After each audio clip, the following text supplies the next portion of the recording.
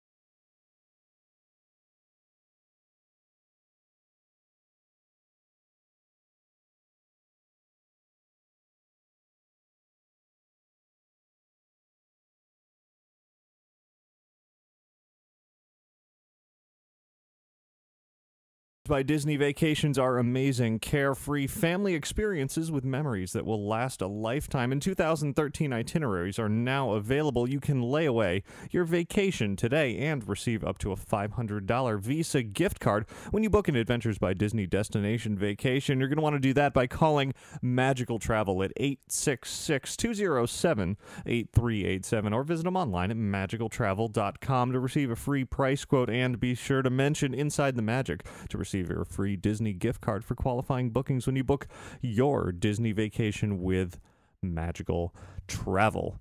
And of course, thanks very much to listeners and viewers like you, and anybody making a single donation, monthly recurring donation, or anyone clicking through those links, affiliate links over on our website, particularly Amazon.com. Anytime you're shopping through there, click through the link first. We get credit for that.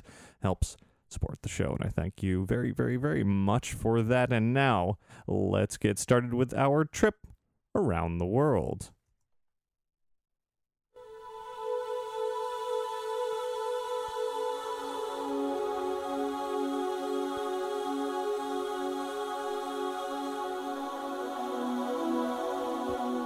So we'll definitely have an Epcot flair throughout the show this week, from the news to actually talking about Epcot itself, and all the way through the listener feedback. You'll be enjoying some familiar tunes from around Epcot, and plenty of details from a very special celebration of this 30th anniversary. This is why I'm actually recording the show for Monday, October 1st, rather than for Sunday like I normally do, because Monday, October 1st, well, the Monday part's not important, but October 1st, 2012 is the official 30th anniversary date for Epcot. Of course, it's also an anniversary for Walt Disney World in general. Opened it back in 1971 on October 1st. That's a big day for Disney history out here at Walt Disney World. Many, many attractions have opened on October 1st, but specifically, the big celebration for this year is the 30th anniversary of Epcot, which, of course, I've said several times now, and we'll be talking much, much more about as the show progresses here. But before we get to that, I do have some other news to share. Not a whole lot of other news, actually, this week. Some little tidbits here and there. It's still very interesting. And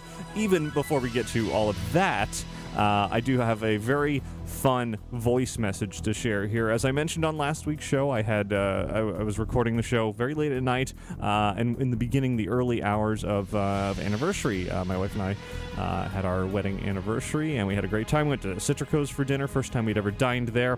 Probably do a review of that and some other restaurants I've tried for the first time recently around Walt Disney World. Be doing those soon here on the show. In short, great meal. Really, really enjoyed it. But to go alongside that, when we got home, I actually had received a very, very interesting voice message from a couple of familiar voices wishing us a happy anniversary, and I thought I would share it here just because I thought it was such a special message that was awaiting us when we returned from Citrico's. Happy anniversary to you. Happy anniversary to you. Happy anniversary, dear Ricky Michelle. That almost rhymes. Happy anniversary to you. Yours. Me and Mick sure hope you have a happy anniversary, Ricky. That's right. Gosh, we sure love your show. Yep, we sure do. Thanks for bringing us inside the magic. And we sure hope you have a magical anniversary. That's right, Goof. Happy anniversary, Ricky. And happy anniversary, Michelle. Well, thanks very much, Goofy and Mickey and whoever arranged for Goofy and Mickey to leave us a message wishing us a happy anniversary. Thank you very much to whoever you are out there. It definitely brought a smile to both of our faces when we heard that. Listened to it several times over, and just thought I would share that with everybody. Definitely a fun message there. So, with that out of the way, let's jump into this week's news, starting over at the Magic Kingdom, where Storybook Circus seems to be progressing quite nicely. Various bits and pieces are opening up little by little as it moves closer and closer to the completion of Storybook Circus. The latest bit to open is none other than Big Top Souvenirs, which is, of course, the merchandise location of Storybook Circus, where you'll find plenty of, well, exactly what you would expect in a location like this. Lots of Dumbo merchandise, lots of Storybook Circus merchandise, and, of course, a variety of other Disney merchandise, the usual array of things that actually opened just yesterday, September 30th, and it features Big Top Treats as well, which has goodies, as Disney puts it, including cotton candy, caramel apples, Goofy's Glaciers, beverages, and more.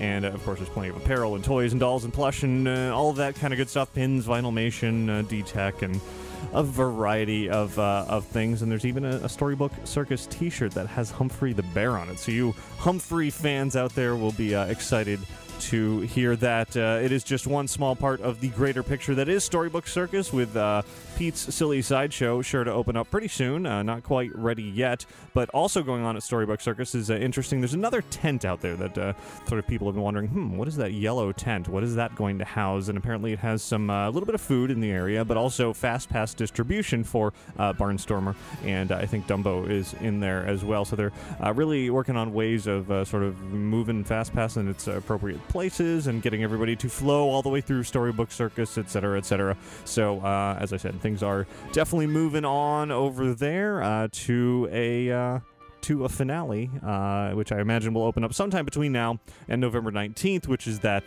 magical date with the when previews officially begin for New Fantasyland. Speaking of previews, though, it was posted on the official Walt Disney World Annual Pass Holder Facebook page that they will be emailing all Walt Disney World Annual Pass holders the announcement, the invitation to sign up for the limited access annual pass holder previews of New Fantasyland in early November. They'll be sending those emails very, very soon. They said early October, so it could be any day now, any minute now, in fact.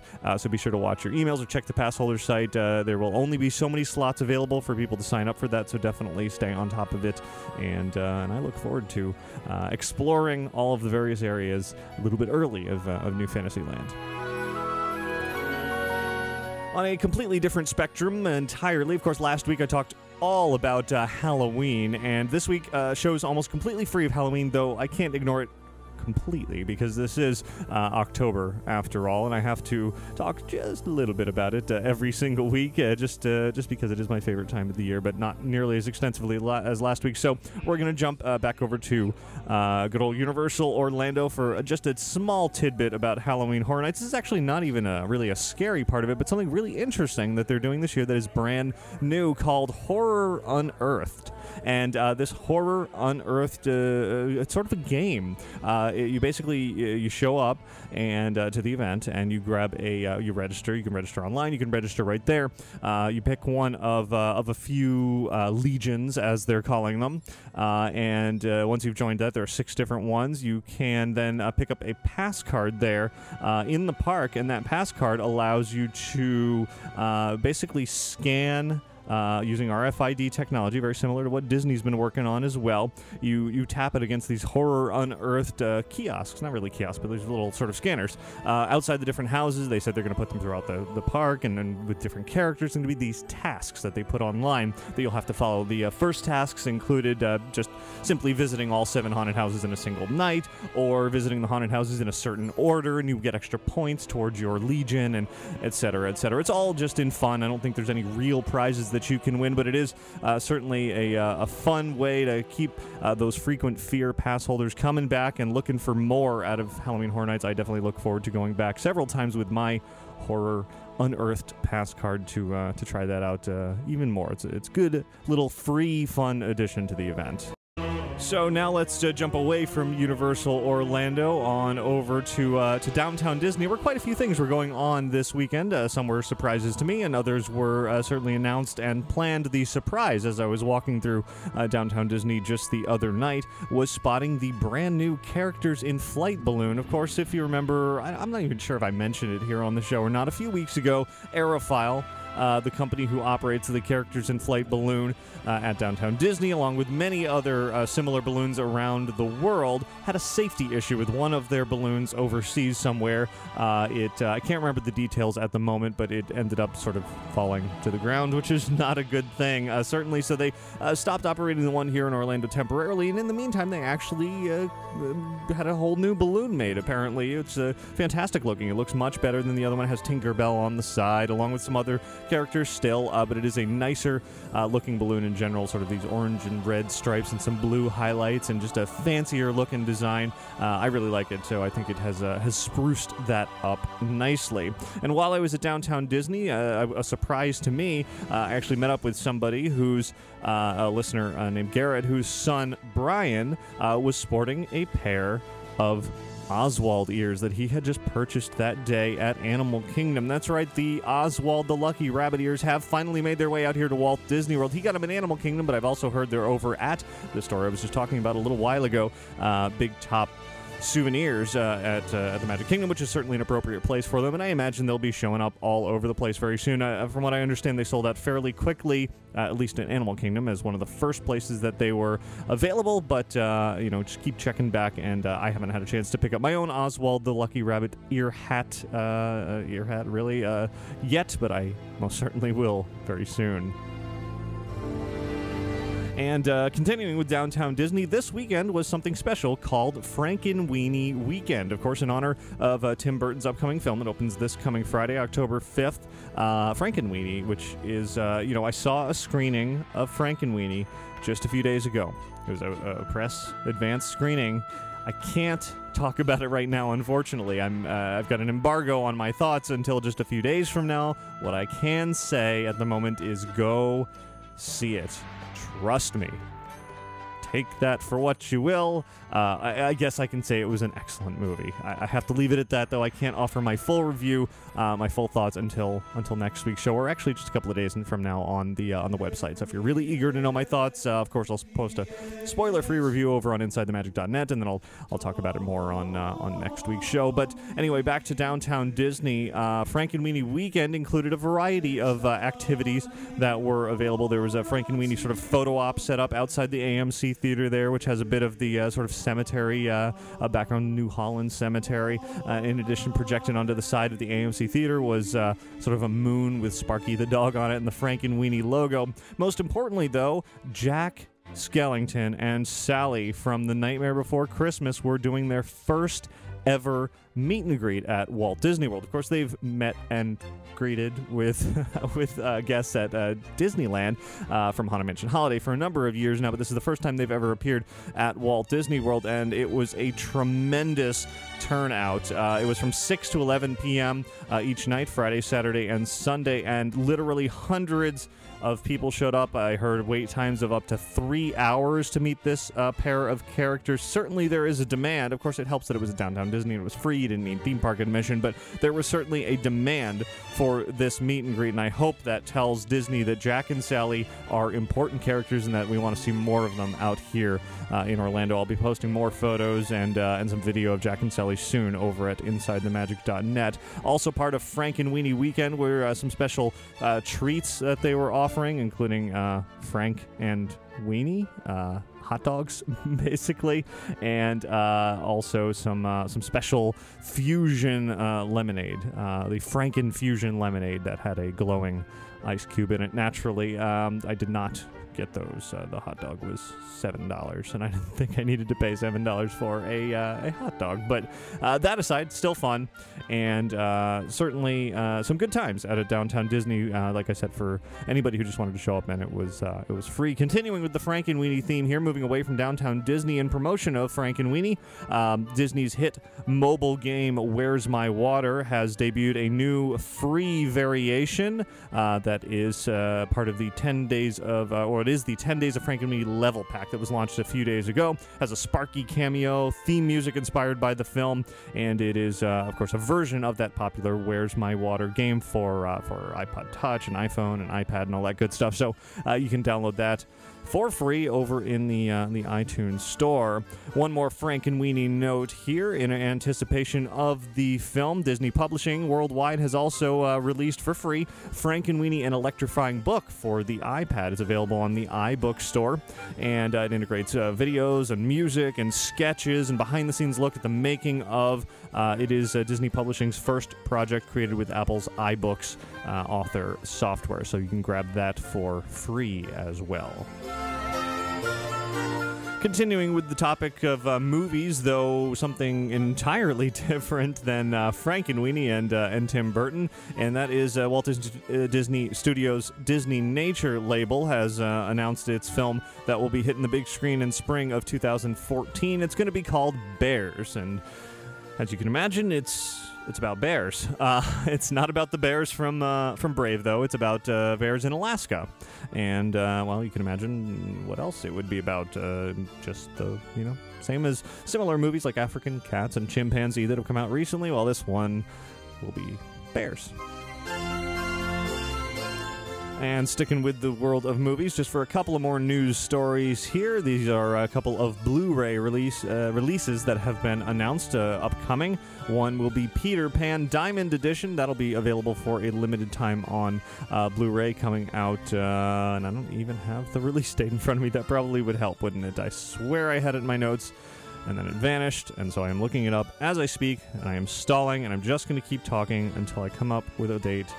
And I don't have one. So, there is no date. It says available for a limited time in the email that I received, and for some reason there's no date. So we'll just take that for what it is now, and I'm sure there's a date out there somewhere. That aside, I do have a date for this next one that I am excited about. Dick Tracy. Great movie.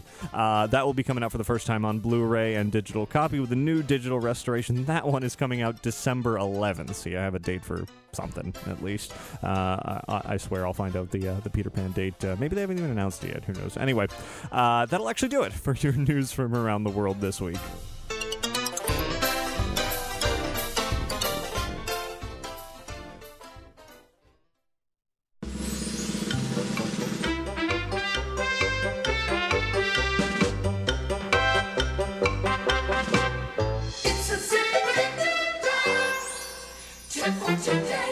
And today's tip goes along with that little bit of Halloween theme here. It comes in from David, who writes, here's a little tip for the folks planning on dressing up for Mickey's not-so-scary Halloween party. Dress with a 90s nostalgia theme. A good amount of cast members are college students who grew up in the 90s, and they will appreciate the nostalgia and possibly give you more candy. I went last year dressed as Quail Man from Doug, and my sister was a purple parrot from the Legends of the Hidden Temple.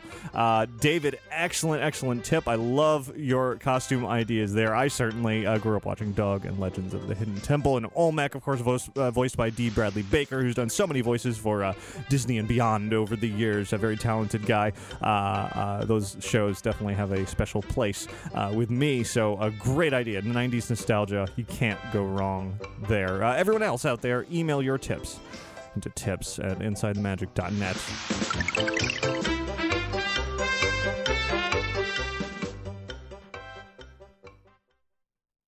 And now here's something new that we've never done here on the show. It's time for a little dance break.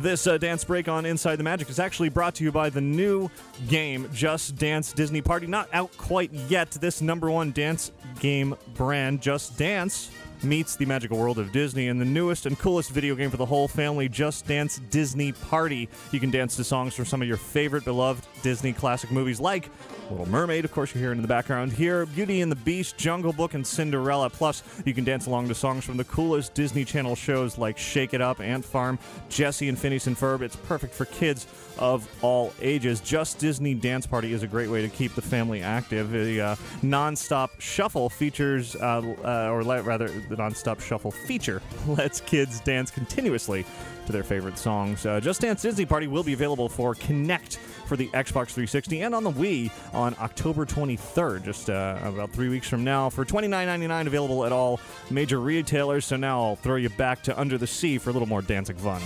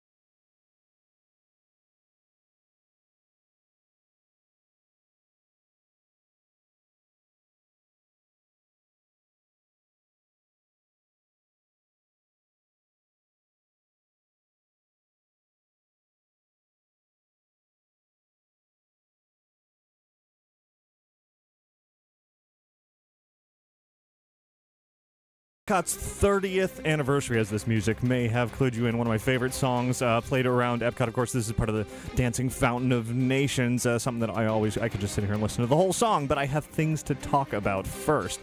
More specifically, I just attended the special D23 special event, the separately ticketed event held in the World Showplace over at Epcot, naturally, in honor of the 30th anniversary of Epcot. World Showplace, of course, was developed back for the Millennium Celebration of Epcot, has stuck around for many, many special events over the years, and it was a perfect place for D23 to hold their special event inside. Unfortunately, though it was a wonderful day of presentations, a full day from about 9 in the morning till about 6 p.m. with a little bit of breaks in between.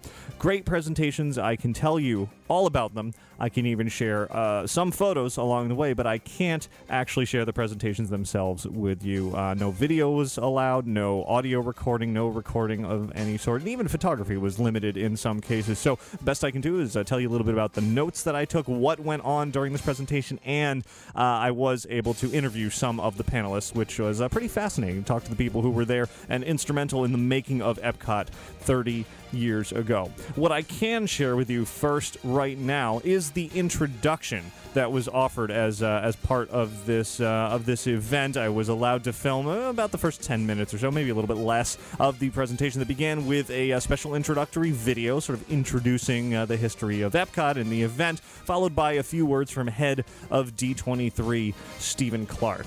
So that's what I want to share with you now. Let him introduce all of this, and then I'll go into some details about what was said, what was most interesting, what was most fun about this special event. So I'm going to turn it over now, over to Epcot in the World Showplace to D23 head Stephen Clark.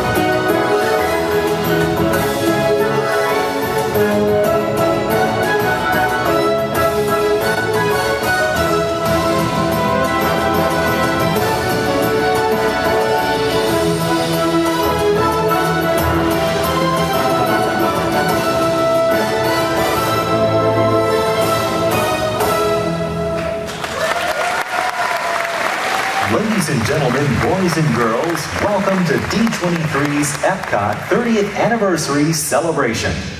Please welcome your host and the head of D23, Stephen Clark.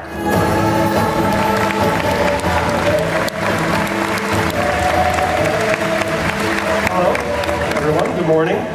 On behalf of everyone at D23, the official Disney fan club, welcome to our celebration of the dawn of a new Disney era.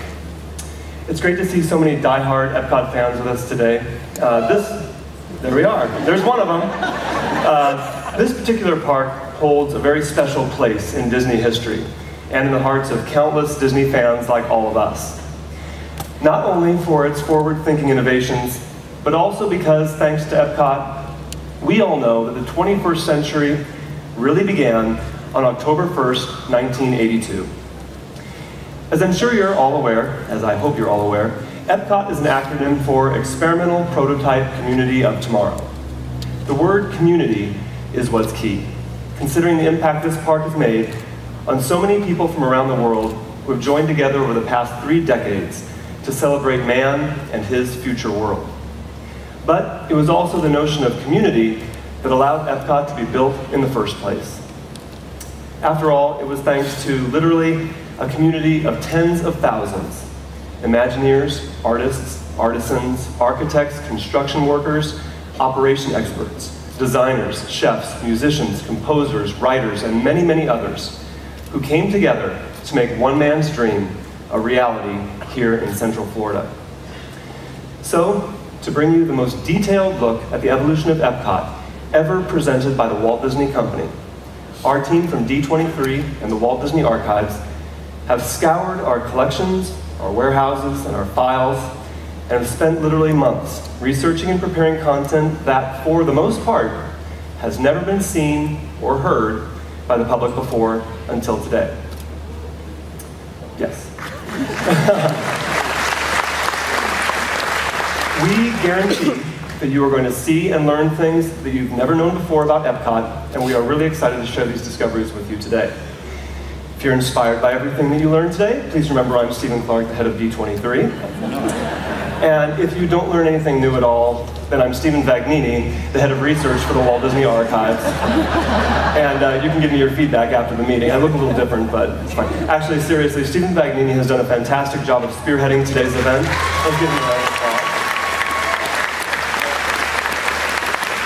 Now, our friends at Walt Disney Imagineering have also been very instrumental in helping make this celebration a reality, and we owe them a great big round of applause as a show of our thanks and appreciation.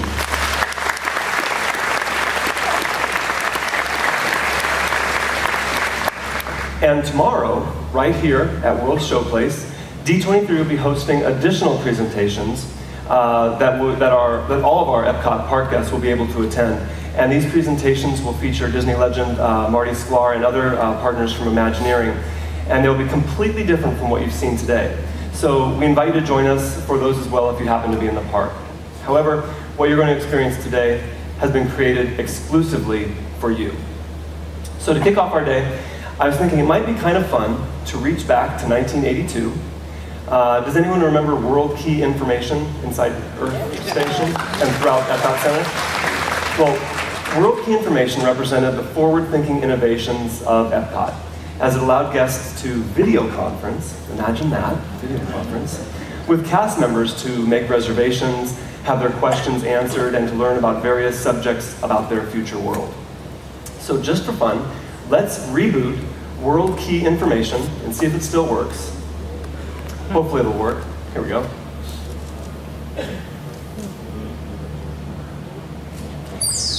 Okay, toque aquí para empezar.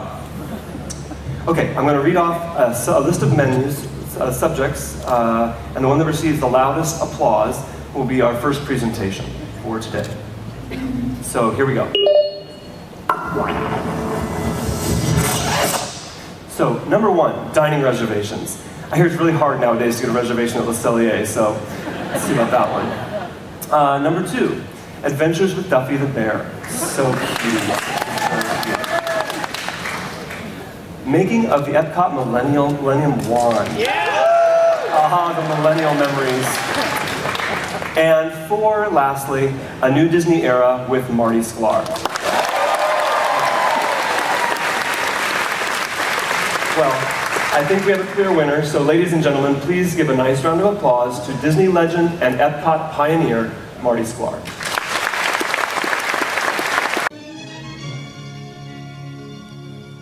And unfortunately, I can't share with you the Marty Sklar presentation that Stephen Clark there was referring to at the end, but I can tell you about what it was all about. Marty, unfortunately, was not able to be at this event in person because he was off at his house for a fundraiser that he holds every year. He'll actually be at EPCOT for the special public, for all park guests presentation today on October 1st. But for this special EPCOT event, the D23 separately ticketed event, he was not there. So he chimed in via pre-recorded video. And despite the fact that he was on video, he gave a rather exciting and interesting presentation. He talked, of course, really beginning it all with the history of EPCOT and thinking back to when EPCOT was Walt Disney's vision of being a experimental prototype community of tomorrow. Going back to the early days of the planning of what Walt believed EPCOT could be, with the notion of people movers and monorails moving people around the community from work to play to home, etc. And of course, there's that famous EPCOT video that everybody's seen, who is a Disney fan, an EPCOT fan of Walt Disney, sort of going over the basics of what EPCOT is. And Marty actually wrote that video, rather the script for that film for Walt Disney to read. And there were actually 2 versions, according to Marty, about what was shot. One was for the public, one was for investors. So they showed a few clips of that at the presentation at the D23 event. And unfortunately, as Marty mentioned, 6 weeks after filming that, Walt Disney passed away. Marty said it was the last thing he would ever do on film. And at that point, Disney didn't know what to do with that EPCOT project. They created the EPCOT forums, featuring industry and creative people, including Ray Bradbury, a famous author. And the notion of sort of people trusting Mickey Mouse was thrown out there. And they thought, well, we can use this EPCOT concept to communicate important issues and hot topics with people, but in an interesting, sort of interactive and entertaining way. This whole notion of edutainment, if you will. They, of course, wanted to split it up between sort of the pavilions about science and life and all of that, and then what ultimately became the World Showcase. Originally, it was going to be 2 sort of half circles facing each other, and then they eventually came to the idea that of what EPCOT as a theme park is today.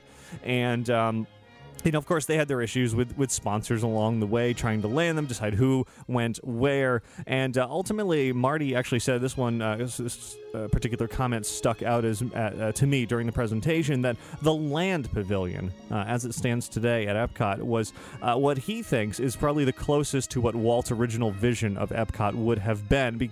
Just in that, you go through on the boat, you see the greenhouse, you see sort of the self-sustaining nature of growing their own produce and other food, which then gets used right there in EPCOT and throughout Walt Disney World, actually, to feed guests. And sort of that notion is as close as they got to what Walt was envisioning for those who would have lived in EPCOT. Marty also noted that they realized that they couldn't teach any particular topic really at length with any of their presentations, their attractions, their shows. That really they had maybe 20 to 30 minutes tops to deliver anything on a topic, so they would really want to get people excited about the topics but not really fully teach them, which I thought was a pretty interesting note there. It certainly makes sense as you ride through a variety of things at EPCOT. And so that's sort of Marty Sklar's a virtual presentation via video in a nutshell. Moving on to presentation number 2, it was called We Can Do It. And this had a rather large panel of some of the older gentlemen in the Disney community, who some have retired, some are still with the Disney company, some have moved on to other companies, but they all played important roles in the creation of EPCOT. And I should note here that I'm not going to go through every little tiny detail of every presentation here. I've written up even more detail over at InsideTheMagic.net, posted, I think, over 200 photos from the event. So if you want even more detail than I could possibly go into here on this podcast or this show, head on over to the website and check out that full article. What I will share here is three particular interviews that I'm not going to share anywhere else. I'm not going to transcribe them. I'm not going to put them up by themselves. They are going to be exclusive to this show, and they are interviews with three of the guys who were part of a variety of panels that I'll be talking about here, and I'm going to share those interviews in just a little bit after I sort of run through all of these presentation summaries. So anyway, this second presentation was called We Can Do It, because that was sort of the slogan, the motto that Disney had embodied in order to really move beyond Walt Disney's death and decide, what are we going to do about Epcot? Well, whatever it is, we can do it. We can build it. We can make it happen. We don't know what it is yet, but we can do it, and we can finish it. And that was what really drove them. So this presentation was moderated quite loosely by Imagineer Jason Sorrell, who's always, of course, trying to be the comedian on stage, sometimes very successfully, sometimes not so much. But in this case, he was quite outnumbered by the other folks who really took the panel upon themselves to just chit-chat and talk all about the early days of Epcot. This included Duncan Dixon, Bob Matheson, Jim McCaskel, Tom Nabbe, Charlie Ridgway, Howard Roland, and Bill Sullivan. You may or may not recognize all of those names, but they did all play important roles in the creation of Epcot, really. Not so much the design, but the actual creation and the opening of Epcot. And they talked about a variety of sort of problems that they ran into in constructing it. For instance, apparently the lagoon that we know as the World Showcase Lagoon today basically was a big pile of muck, as Charlie Ridgway put it, and they had to pump that muck out and left with a lagoon. The muck, incidentally, went over to Caribbean Beach, or where Caribbean Beach is now, that site, to which Jason Sorrell joked, it's a perfectly lovely hotel. But anyway, while they were sort of building the lagoon and the monorail beams that were going around it, they actually lost about 7 of the pylons that they were driving in there to be part of the monorail system. These were 120-foot pylons, so losing them into this mucky sort of not quite lagoon is one of those interesting and bizarre obstacles that you run into when you're building something on the size and the scale of a theme park like Epcot. Of course, by the time it opened, they had been around the park so many times. Charlie Ridgway also mentioned that he was touring press around that morning, and he estimated that he had been around the World Showcase somewhere between 30 and 40 times that opening morning, which is, they said, a little over a mile in distance. So that must have been fairly exhausting. And, of course, there were many other interesting and amusing stories shared as well. In the interest of time here, I won't share too many more of those. We'll just kind of move on to the next presentation. As I said, you can head on over to the website to read a little bit more about all of that. The next presentation was called Looking Back at Tomorrow. Unfortunately, this one, like many Walt Disney Archives presentations, no photography was allowed. Of course, no video, as I said earlier, was allowed anywhere other than that introduction that I shared just a little bit ago. So I can't offer any photography to go with this presentation, but it was hosted by Walt Disney archivist Stephen Vagnini and Michael Crawford. Incidentally, Michael Crawford, who is, I believe, Progress City USA on Twitter, was actually tweeting live from up on stage, though he didn't really make that known, but anyone following him sort of noticed that, and he took a picture of the crowd while he was up there. Pretty amusing there. This whole presentation was really for die-hard Epcot fans. It was showing early World Showcase drawings for the first time, how the Epcot logos came to be, the evolution of that old interactive robot Smart 1, and ultimately becoming Smart 2, which never made it into the parks, which was interesting to hear. There were some characters, really amusing characters, that never made it into the parks either. There was supposed to be a mascot for Communicore called the Communicats. That was created by Exitenzio, Imagineer.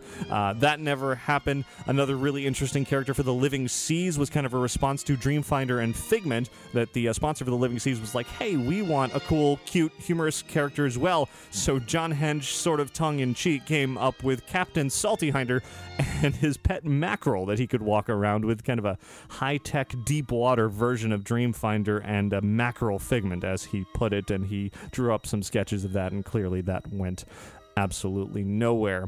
Another very amusing bit from this presentation were the variety of names that were given for sort of suggestions of what they would call the different pavilions around Future World. Instead of World of Motion, they may have been called the Transportation Pavilion, or Transways, or Trans Center, or the American Cavalcade of Transportation, or even, I may even not be able to say this one, the Transpose Sanctorium.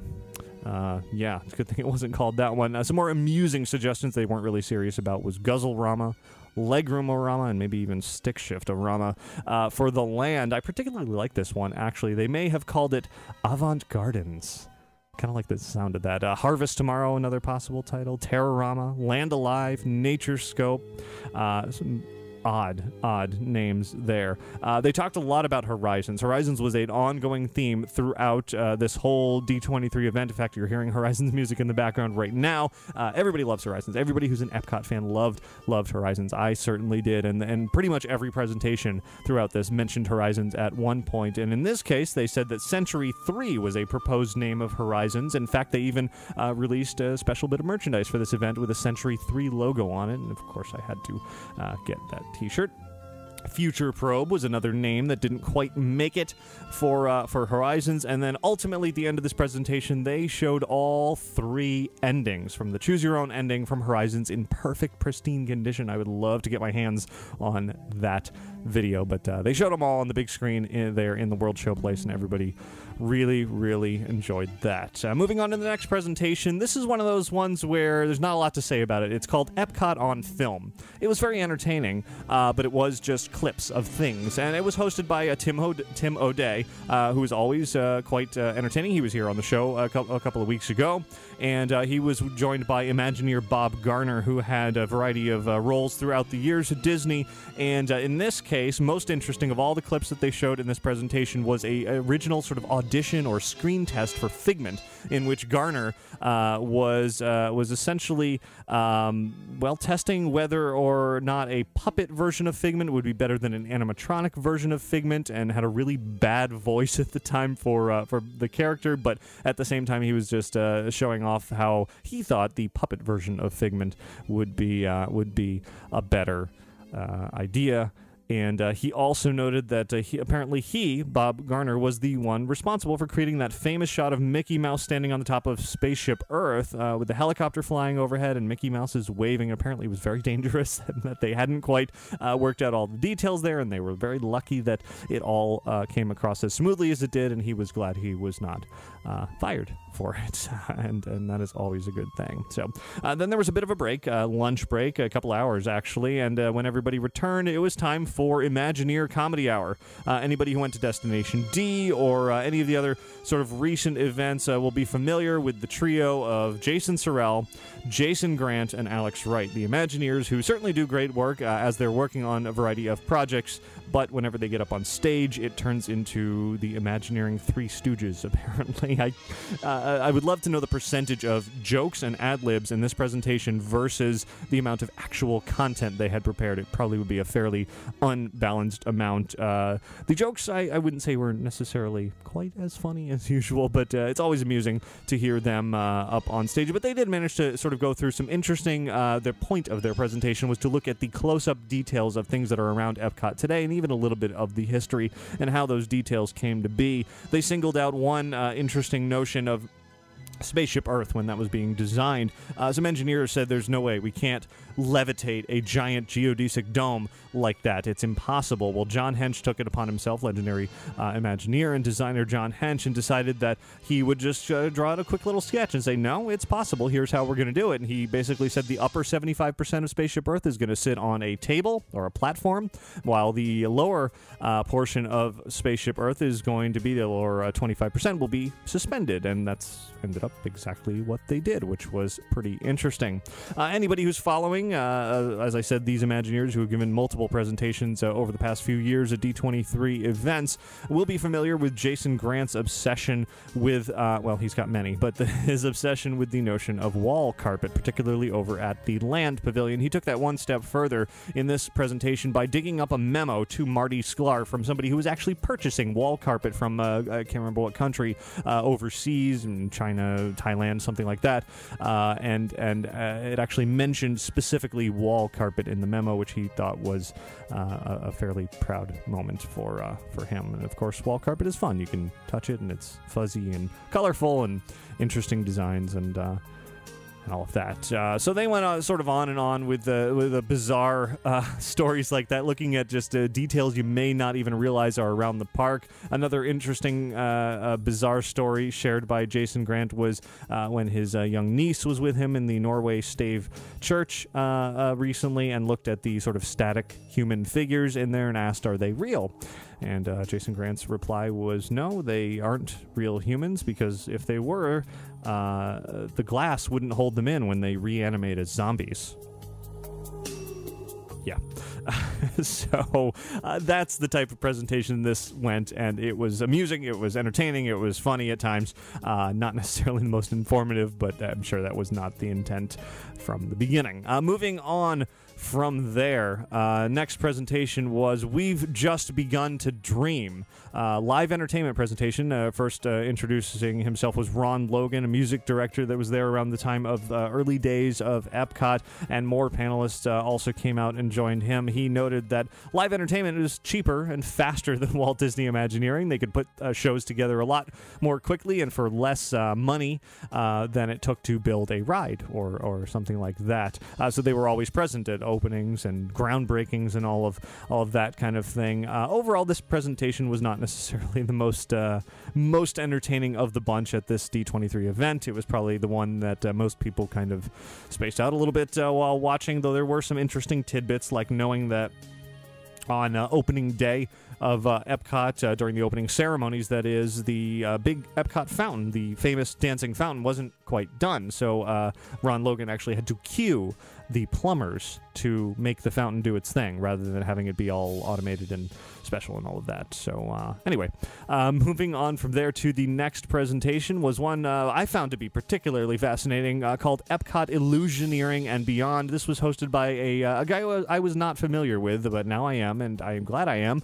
His name, he's an Imagineer, of course. His name, Daniel Joseph. He works on special effects and the illusions department of Imagineering, and Illusioneering is not something you hear all that often, though it has been around for years and years and years. In fact, thinking all the way back to like the development of the Haunted Mansion, Daniel Joseph's sort of idol was Yale Gracie. Of course, lent his name to Master Gracie and all of that, but he really worked on many of the illusions that you find throughout the Haunted Mansion, as well as many others throughout history. Also developed interesting illusions, as they like to call them. Illusions basically different from like an animatronic figure or a practical effect. Illusion was something that you can look at right in front of you and think, wow, what is that? How did they do that? That's an illusion. So they also noted a name, Bob McCarthy. They called him the Wizard, and he was inventing special effects and illusions for attractions, including the use of smells and attractions like Horizons. There's fire, there's lava, there's ghosts, there's fiber optics. All that kind of thing was or just a variety of types of effects that they came up with. Daniel Joseph also mentioned a bit more about Horizons. As I said, it's kind of an ongoing theme throughout this day of EPCOT presentations, and he talked about the early mock-ups of Horizons ride vehicle. Of course, it was a very unique vehicle, a suspended omni-mover system, and very interesting there. One other note, two other notes, actually. Well, let's make that three other notes from this presentation. One is that apparently Journey into Imagination was the first attraction to sort of pioneer the use of on-ride photography to take your photo while you're on the ride. I thought that was particularly interesting. Also worth noting is there are some great fiber optics in the Maelstrom attraction over in Norway. And apparently, initially, Imagineers had considered using a Tesla coil. And they decided that Tesla coil was probably not the safest thing to have in a water ride, particularly, or even around guests at all. So fiber optics were used instead. Final note is Daniel Joseph is now working on the update to Test Track 2.0, which he said will have plenty of cool special effects in it. And obviously, I'm blasting through these very, very quickly. There are many more details that were shared throughout. 2 more presentations to go. This is a full day of presentations I'm talking about here in a very short amount of time. The next presentation was all about Journey into Imagination. No photography whatsoever was allowed in this one. It was hosted by, once again, archivist Stephen Vagnini, but also joined by Imagineer Tony Baxter, who was certainly instrumental in the development of the original Journey into Imagination attraction, which everybody loves with Dreamfinder and Figment, but that's not even where they started. Baxter actually pulled back a little bit, started by talking about the Seas Pavilion that never was. They didn't have enough money to build what the concepts that he had developed, and he shared some of those, I believe, at Destination D last year as well, so not entirely new material there. Then he moved on to talking about the Land Pavilion, which, again, did not get built as Tony Baxter had designed, so he was kind of 0 for 2 at that point, but they did manage to work some of those elements ultimately into the Imagination Pavilion, specifically this notion of a character called the Landkeeper, later became the Dreamfinder. Very similar character. There was actually a concept for Disneyland called Discovery Bay that was never built. That was from Imagineer Steve Kirk, and he had designed a pair of characters, one with a beard and holding a dragon in his hand, and of course that character was actually named Professor Marvel at the time, which, well, you know how that wouldn't exactly work, especially today and Disney owning Marvel and all of that. This was a more of a Victorian character, drawn around 1980. In fact, Baxter noted that perhaps they had invented steampunk without even realizing it. But ultimately, that did become the Dreamfinder, but then they weren't sure what to call this little dragon they were working on until one day Baxter was sitting at home watching Magnum P.I. of all shows, and one of the characters on there, which they showed this clip at this event, they showed a clip of a character in the show saying something, figment of my imagination. And that's where it sort of dawned on Tony Baxter to call it Figment. It was originally going to be a green dragon. Figment was. Kodak, the sponsor of the attraction, didn't like that. Green apparently was a color of one of their competitors. They were leaning towards red and yellow. That was their colors, but Disney didn't want a red dragon or a yellow dragon, so they settled with the complete opposite color of green, purple, and the Sherman brothers really made that work with their lyric royal purple pigment, of course. But they did give him a yellow and red outfit in honor of Kodak. And ultimately, of course, they settled on Billy Barty as the voice of Figment after trying a variety of things, and moved on and developed the entirety of the Journey into Imagination attraction. I thought this note was particularly interesting as well. I had never heard this before. Tony Baxter said there were 3 parts of that ride that were supposed to be sort of roller coaster style segments where you would drop quickly, kind of similar to the drop in Pirates of the Caribbean, but without the water. And they were going to be in the Terror, the Science, and the on-ride photo section, but apparently the ride system simply wouldn't let them do what they wanted to do.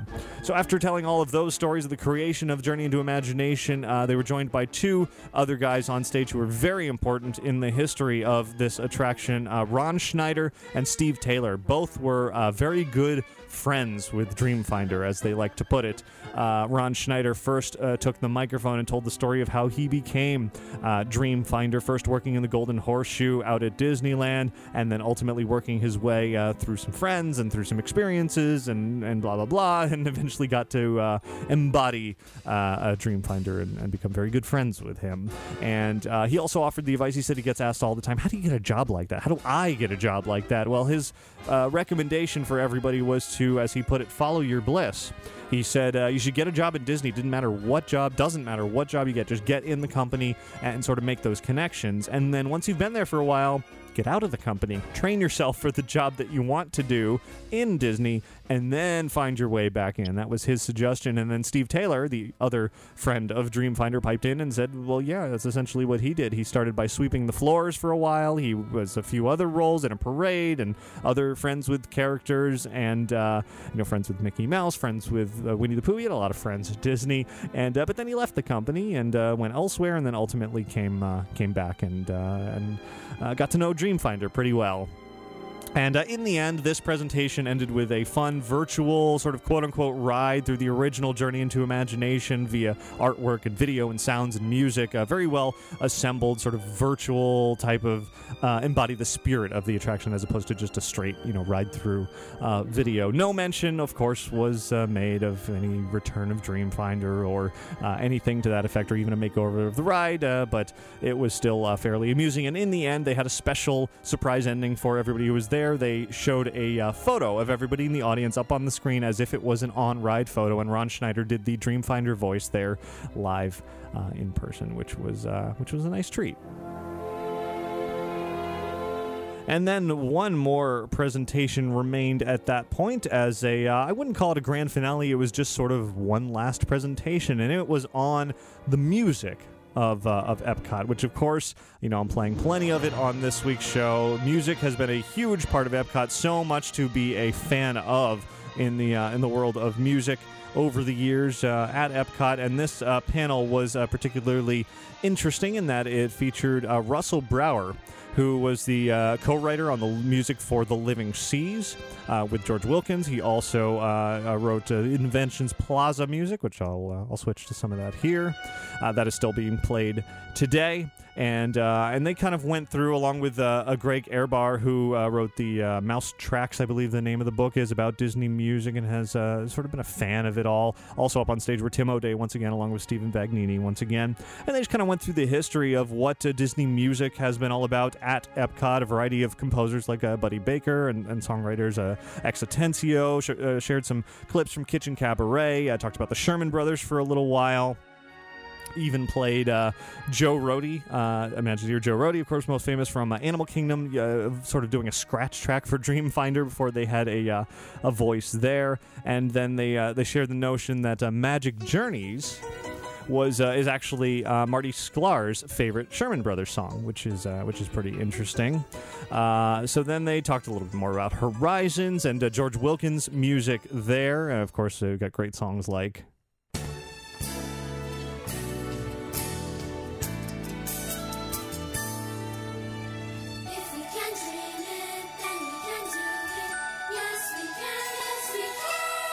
always great to hear old EPCOT music like that, and that's what they were talking about for so long. And then they went on for a sort of a special double performance to conclude the entire day of EPCOT presentations.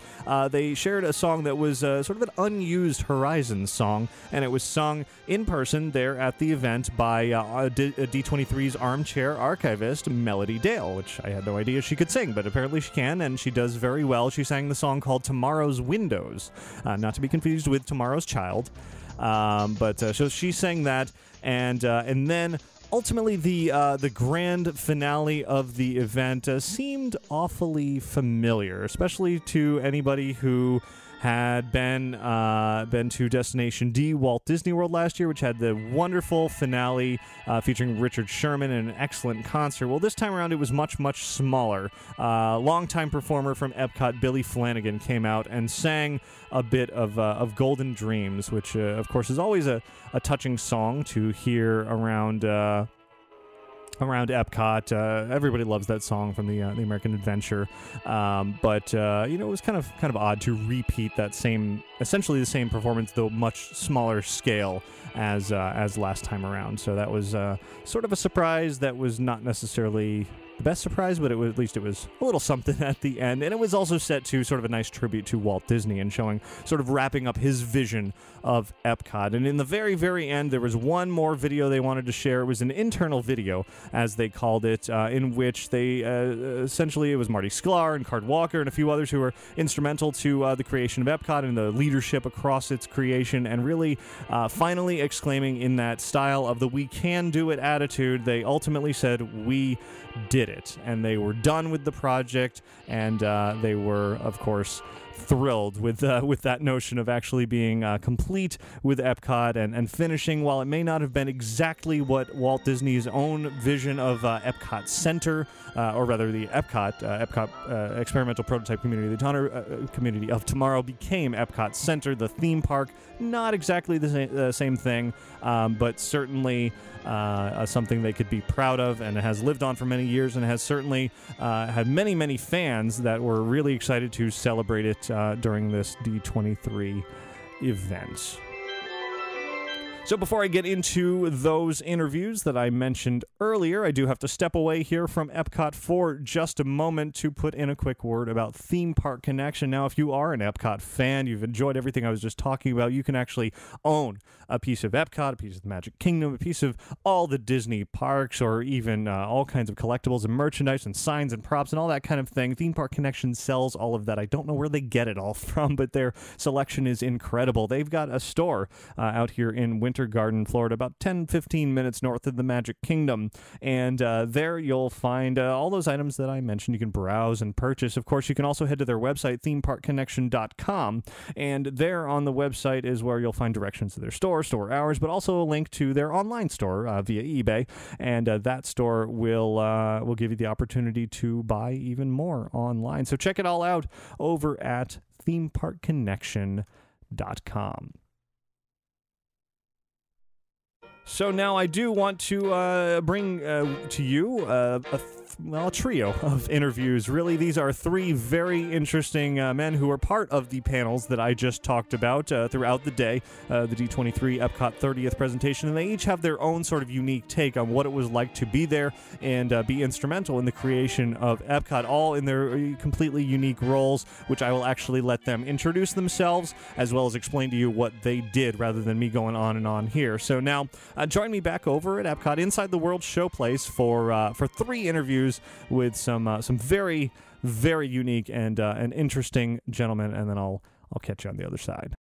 My name is Howard Roland, and I was a vice president of the Walt Disney Company, and my responsibility at EPCOT was, I would say it was more the fiduciary responsibility, but I had responsibility for all of the contracting for EPCOT, and I say contracting, the construction contracting.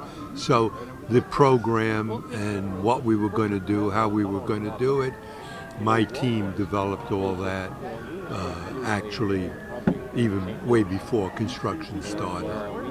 So looking back, we're here, 30 years after opening, sort of in remembering your time and working on EPCOT up till opening day, what would you think would have been like the most challenging, the most sort of memorable part of the development? I think there were two major phases that at least I was involved in. A was sitting with the then President Card and Don and Ron Miller, who was Walt's son-in-law, when they made the decision to go ahead. And so the first moment for me was when I knew that one of my major responsibilities was going to be putting the program together, how we were going to do it, and what that would entail, and also to start to develop what one would call the pre-construction activities, where you knew you had a pavilion, estimate how much that pavilion was going to cost, and so that was, to me, a very challenging moment. And I realized, as I mentioned earlier, that I didn't think that we had the ability internally to do that.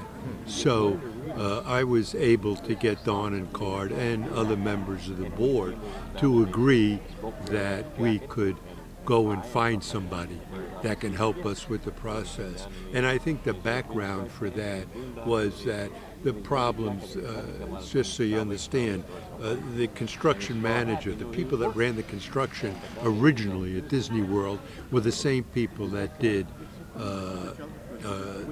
Disneyland in California. So there were relationships already developed between Disney World and Disneyland, the people. So I felt very strongly at the time that we had to find another way.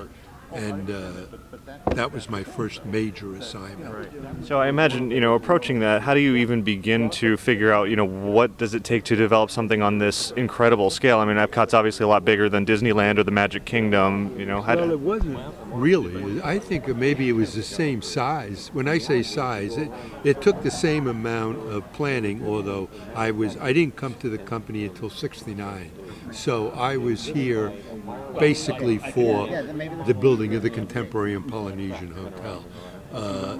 So I think that the complexity, because of the time, this was not 1953, it was not 1969 or 71, and the complexity changed. And it was the first time that we had to bring the unions into it, into EPCOT, and there was no, Florida was a right-to-work state. So the unions wanted that foothold, and we were obligated to help them. So that in itself, I knew was going to present major problems. So I felt that if we had a buffer, some buffer between Disney and the builders and the unions, that would save us from getting involved in a lot of things perhaps we didn't want to get involved in, and as a company were we capable of getting involved. So at that point I used that to discourage management from using the same organization that built Disneyland and Disney World, and I was able to go out and find, as I mentioned earlier, I ended up recommending, and with a group of us, we decided on Tishman. So the presentation you were just on was called, "We Can Do It." That was sort of the motto at the time. Was that really the feeling that was going around? You mentioned you had to go and find outside companies, etc., but was it all sort of just part of like, this is something we are capable of doing? I think we had no choice but to follow through on that, because a lot of people, you got to understand, at the time it was the largest privately funded construction in the world. So you had to find people that would buy into that.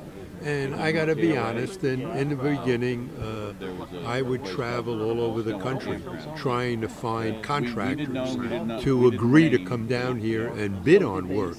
And a lot of them said, we're not interested in building another Mickey Mouse village. And so it was a problem. So that We Can Do was a philosophy that we had to carry through the whole. I don't think people believed it, so if we didn't say it, nobody was going to believe it. How much of a focus was there during sort of the development and the construction on fulfilling, at least in part, what Walt had envisioned? Obviously, it's a very different project, but how much of that was sort of keeping in mind? A lot of the people that were involved in the planning, the show that was going to be put on, they, and I'm working out of memory here, but majority of them were the same people that worked on Disneyland and Disney World. So they had to take that and bring it into a much larger scale, into pavilions. And that was a major problem, because again, as a company, we were still small, and we had a design group and a storytelling group that could tell stories and design things that you can't imagine. How do you get that now into the process of finding people that can do that and do it the way they wanted to? And that was the biggest task out there, really. Well, that's always been the basis of the theme park experience, certainly the basis of, whether it's movies or the theme parks or everything, there's always that storytelling element. How did that sort of integrate with the construction side of it? Well, it was, this is on film, it was very, very difficult, because my responsibility, as I said, was the contracting. So I had to guide Tishman into dealing with all of these issues. And I explained earlier that the Imagineers imagined what they wanted. Very difficult to put it down on a drawing. I mean, you could look at the models and say, oh, this is how we're going to build it. Well, what the hell, what are we talking about? Can you get this down on a piece of paper that we could give it to whatever contractor? And the answer was basically no. So we had to start building without knowing fully what the internal shows were going to be. So we'd start with 4 walls. And the engineers or the Imagineers would say, well, we need this kind of space. Okay, then you talk to the food people, we need this kind of space. So you determine that the space needed is 200,000 square feet. I'm just using, and so you build 4 walls. Right. And you hope to hell that the shows are going to fit in there. So I could go back to Japan as an example. We didn't have a show yet in mind for Japan. I don't know if there was ever a show there. No. Right. So now we had an area that we knew was going to put a show in someday, but there was nothing there. Well, this became typical because you're telling a contractor, well, you got to bring so much wire and you got to do this, you got to do that, and they do, but then we never used it. No, it's interesting you bring up that Japan Pavilion. It's always one of those things that fans wonder, what is that big building sitting back there doing nothing? I mean, did you fully, flesh that out with all the wires and everything necessary for? I imagine they're still there. Right. But it's interesting, and I'll just digress for 1 minute. It became the site that the show was supposed to go in became a holding pen, and the holding pen was because one of the contractors that was involved in the building took the money we gave him and left. No, because you have to be ran away with his secretary. I don't know who the hell he ran away with. So now he's gone, and they can't meet the payrolls because the money's gone. So I got a call. It was a Friday night, and I got a call from security, and they said, Howard, we got a problem. The unions have called a strike, and they're using the Japanese pavilion. So I said, well, where are they? And he says, well, we've got them in where the show's going to go. I said, okay, I'll go and talk to them. So I went, and the problem was that because they weren't paid that Friday night, they demanded to be put on the clock at that time. Well, put on the clock means now they're all going at time and a half. So I went to the union and said, hey, look, I will take care of this, but you can't stay here, and I'm not going to pay overtime for you doing nothing. So we got into a hassle, and finally I just said, hey guys, it's your call. I'm not hanging around. Whenever you decide that you want to get paid, you give me all the hours, I'll have the accounting take care of it. And they stayed there for 2 days, and I refused to pay them. And eventually we won out because the employees started to leave there. What am I hanging around for? So that was the only time that room was ever used. It was the 3rd floor. Yeah. I mean, I don't know what's there now. What's the matter? Well, let me ask you one more quick question then. Walking around EPCOT today, it's, obviously a lot has changed, but a lot around World Showcase has stayed very much the same since initially. Does that surprise you, or is it that a testament to what was designed? I just think, no, it doesn't surprise me because I made trips. I had to, one of my responsibilities as a vice president is I had Israel and Morocco as countries that I was trying to bring in. This is probably before we started building. And I couldn't get Israel and I couldn't get Morocco. I finally did. But I knew the problems we were going to have because a lot of the companies didn't want to pay the fee to come in. They needed to go to outside beer companies and restaurants, whatever. So I felt that no matter what, it was going to take time. And so, no, it doesn't surprise me. Tom Nabbe, and I worked for EPCOT. EPCOT is a acronym called Project Coordination Office, and my job and responsibility was I ran the storage warehouse for everything that we bought, built, or manufactured for installation in EPCOT, or it was direct delivered to the site, and I had people to meet the trucks and ensure that the items that came off were in proper condition, and if they weren't, then they got repaired or what was needed. Okay. Now your time with the Walt Disney Company dates very far back. What was your first role at Disney? I was a newspaper boy on Main Street at Disneyland. It started out my career, and during that time frame, somebody had mentioned to me that Walt was going to build Tom Sawyer's Island in Frontierland, so I looked up Walt because he was in the park quite frequently, and introduced myself and told him I looked just like Tom Sawyer, and he should hire me to be Tom Sawyer on Tom Sawyer's Island. And of course he didn't. But the one thing he did, he said he'd think about it. He didn't say no. If he'd said no, that'd have been the end of the conversation. But he said he'd think about it. So I'm a very persistent person. Okay, and so anytime Walt was in the park and I had the opportunity to run him down, I'd ask him if he was still thinking about hiring me to be Tom Sawyer.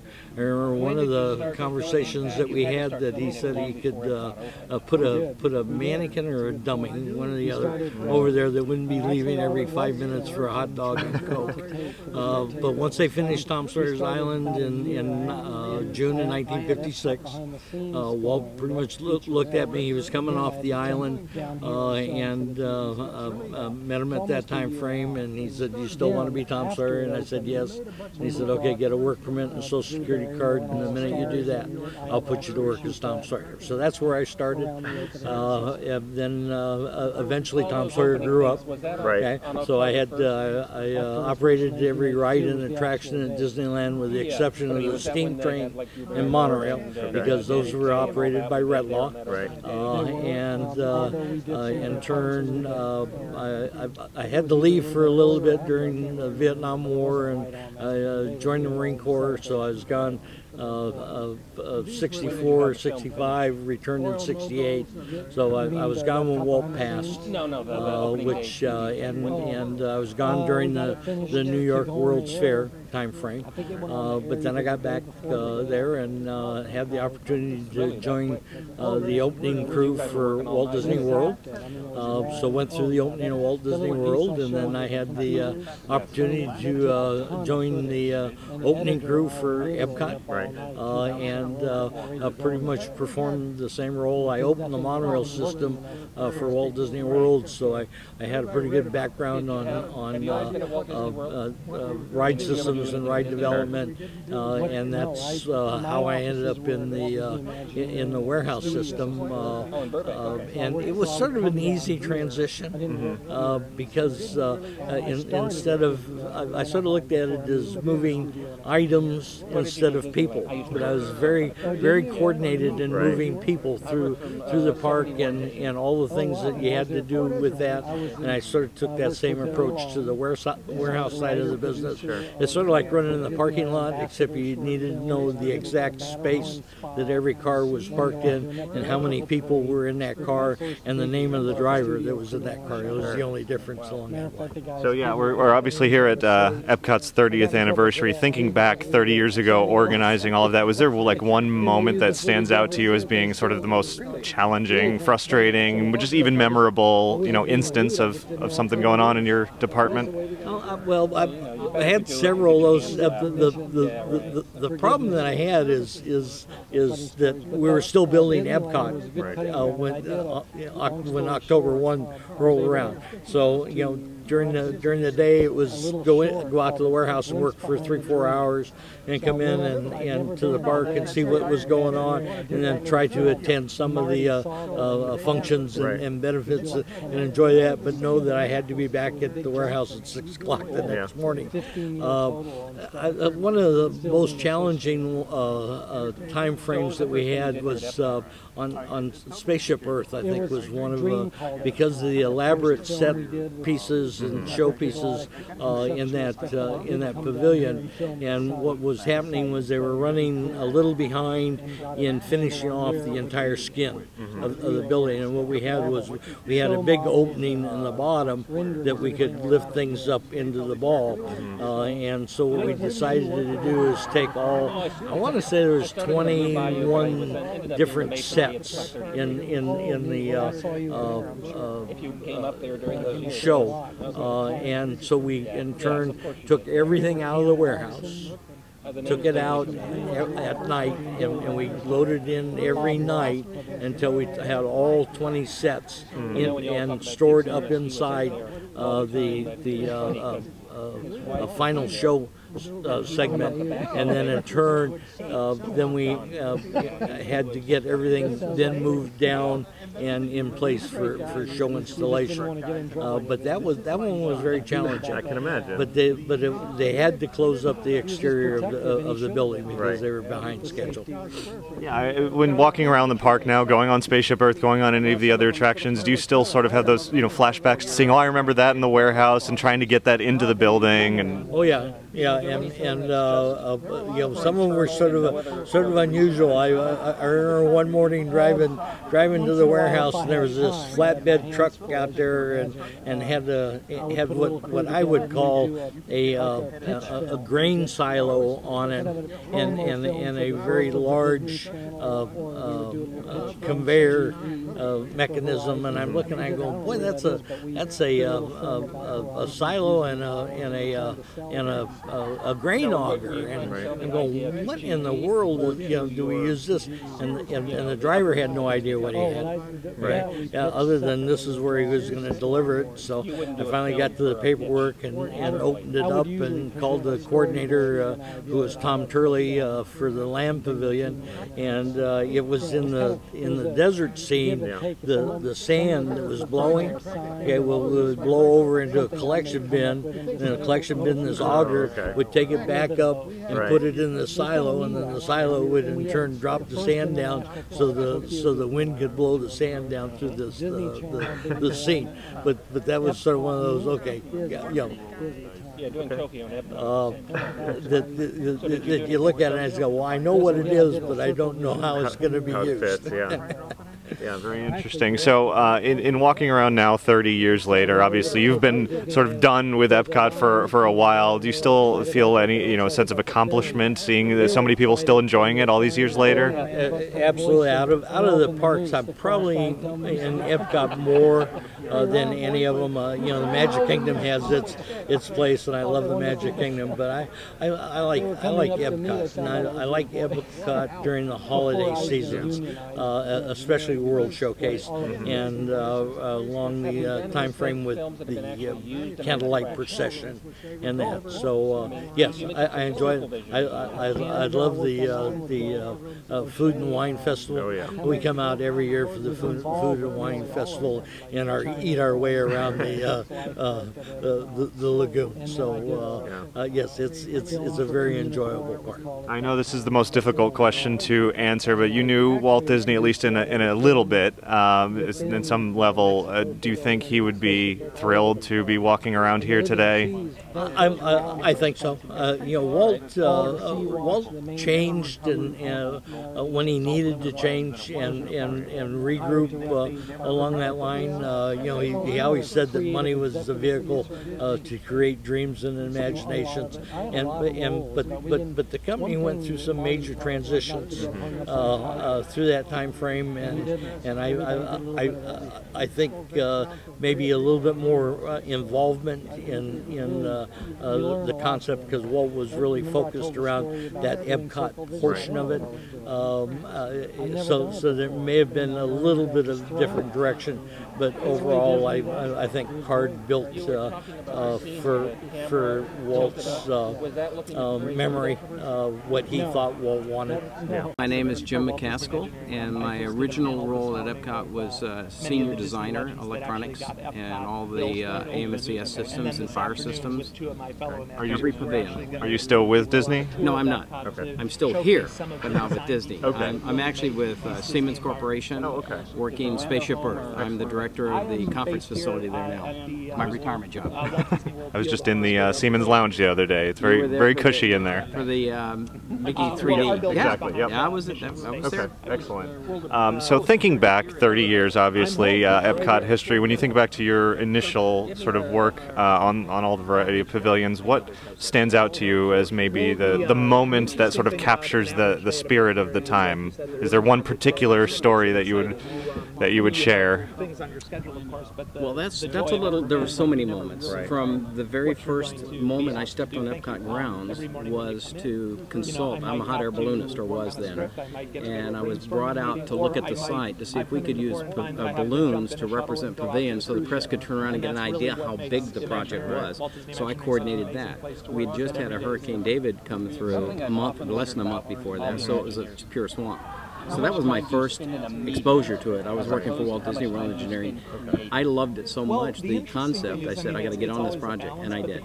And I guess the pivotal moment for me was all the hard work we did. I mean, it wasn't just Disney people, it was contractors, I mean, supply people. It was a true team of thousands and thousands of people.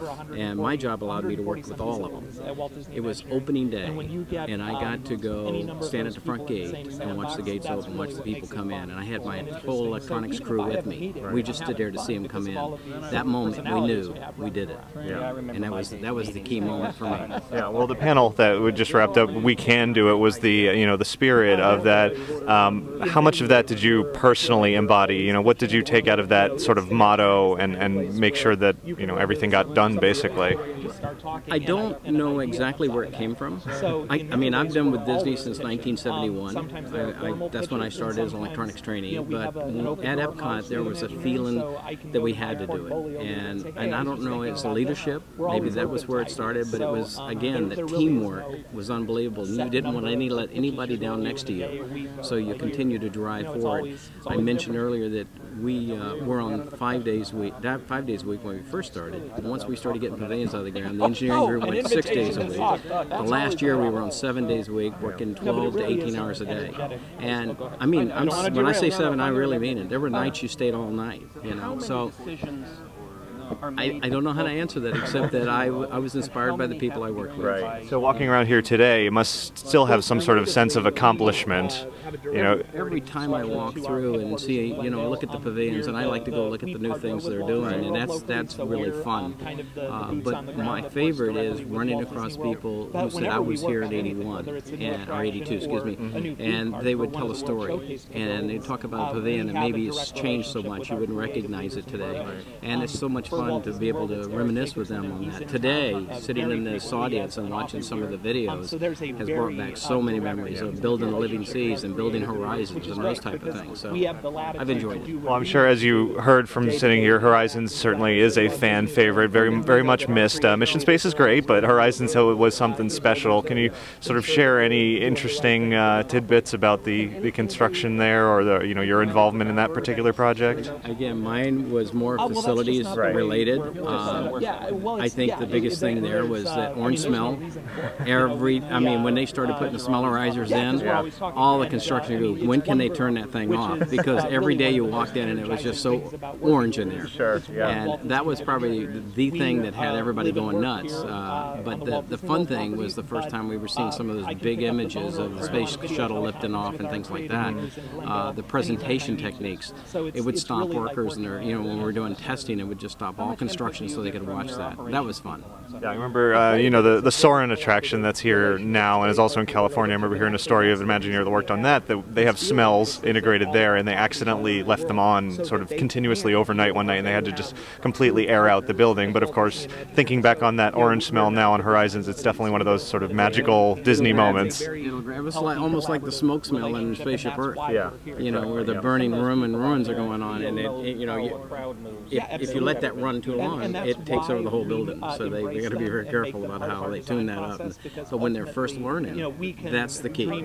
Is they're learning how it's going to work, and everybody that's working there, like, what's burning in this place, or where's the orange trees? Who cut the orange tree down? So. In walking around the park now, or riding the rides, etc., do you still see a lot of your team, your own work, that's still here? My work? Yeah. Oh yeah. It's but I have to walk backstage a lot of times to see my stuff. But yes, I still see stuff. I've been working with some of the phone companies companies, and I put in all the foam cut panels and all that, and designed the conduit for that. So a lot of times, even in my own pavilion now, Spaceship Earth, somebody will come in from the foam company who's never been here, and I need to find this, and they'll come by our facility, and they'll say what they're looking for. I say, wait a minute, I know where that is. Let me take you. So off through the building we go, and I'll take them to the location because I know it so well. My office is here at EPCOT. So were you involved in the recent Spaceship Earth sort of makeover update?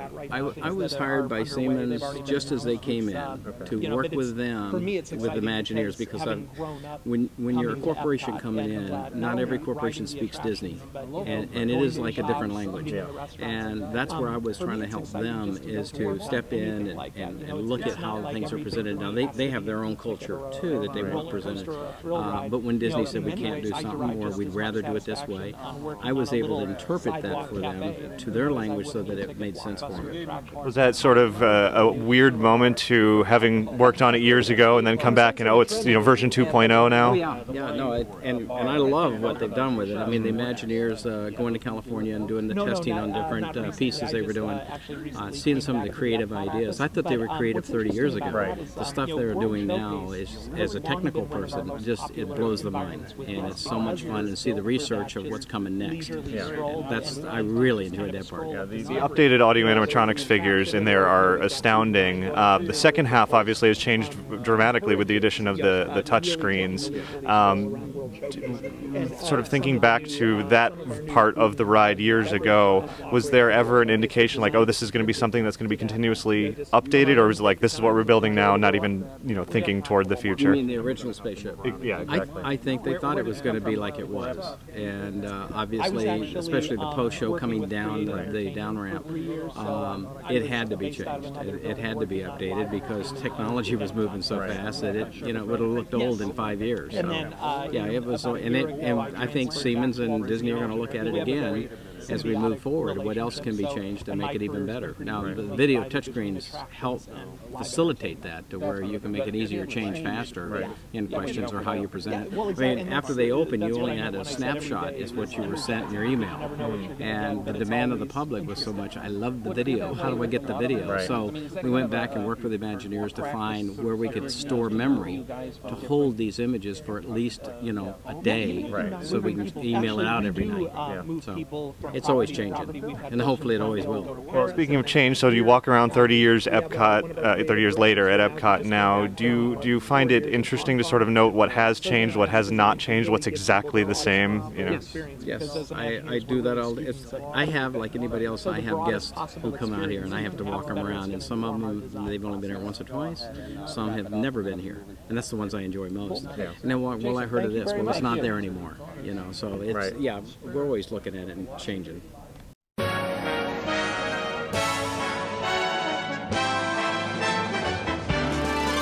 There's a great big beautiful tomorrow. And that is where we are going to wrap up show 391. Certainly, I hope you enjoyed all of the coverage of D23's EPCOT 30th anniversary event. Of course, as the EPCOT saying goes, we've only just begun because, Disney is putting on some additional entertainment today, October 1st. I'm actually recording this very late at night on Sunday, carrying over into October 1st. I'm not sure exactly how many or if I will be attending any of the daytime presentations. It is a weekday after all. I do have other things going on, but if I do make it to any of those, I will try to share those on next week's show. Of course, I've skipped listener feedback as well this week. I'm going to hold all of that for next week, and I have a feeling that's really what I'm going to focus on next week, is just trying to catch up on that. Once again, have another fun listener feedback focused show, because I certainly have been getting so many great emails that I definitely want to get to and share here. So continue to send them in if you got your questions, comments, etc. I'll continue to file them away and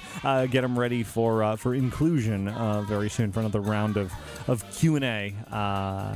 So thanks very much, of course, to Magical Travel for sponsoring this week's episode of Inside the Magic. You can find out more about their services by visiting magicaltravel.com. Also, I do want to thank the folks over at Ubisoft for joining us as a new sponsor here on the show. Of course, you heard the dance break earlier. That's going to become a sort of a regular segment here on the show. Share some extra fun music as we move on in the coming weeks in promotion of Just Dance Disney Party, which will be coming out on Xbox 360 and the Wii on October 23rd. And, of course, thanks to Theme Park Connection. Find out more about their wonderful stores online as well as in person over at themeparkconnection.com. That's where you can find all kinds of great Disney collectibles and rarities. And, of course, I didn't actually put in a specific ad about my own company, Lanyard Lab, so I'll do that now. LanyardLab.com is the place you want to go if you need some custom lanyards. That's it. That's all I got to say about that. Of course, we've got our own website for this show, InsideTheMagic.net. It's not just for this show, but it's for everything Disney and theme park related, all kinds of news and all that good stuff. So head on over to the website. That's about it for this week. Thanks for listening and for watching. Have a magical week. Bye. Just a dream away.